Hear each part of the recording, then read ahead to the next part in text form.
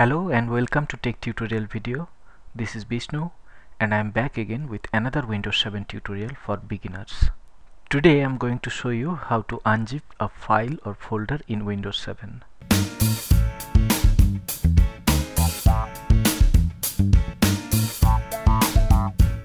My last tutorial was about how to zip a file or folder in Windows 7.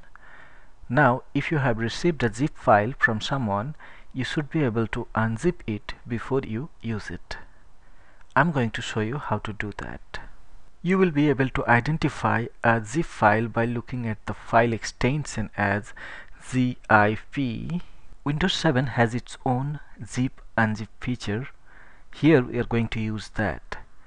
There are many other softwares available in the market like UNZIP, WinRAR, 7-zip, etc., which also can be used for same purpose.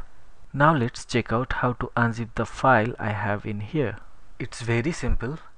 Just right click on the file and then select the option Extract All. As soon as we click on that, it will ask for a destination to extract files. The default destination is selected as the same folder where the zip file is. If we are fine with that, hit the extract button over here. So here is all my unzipped files and here is the extracted folder.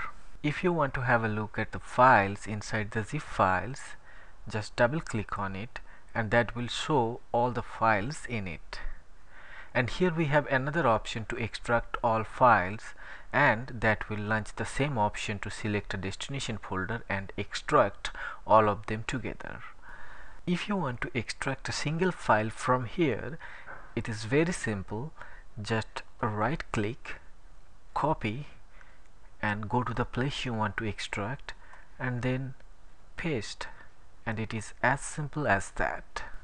So this is all about today's tutorial, how to unzip a file in Windows 7. Please let me know if you like it. If you have any comment or suggestion, use the comment section. Subscribe and stay tuned for more technical tutorial.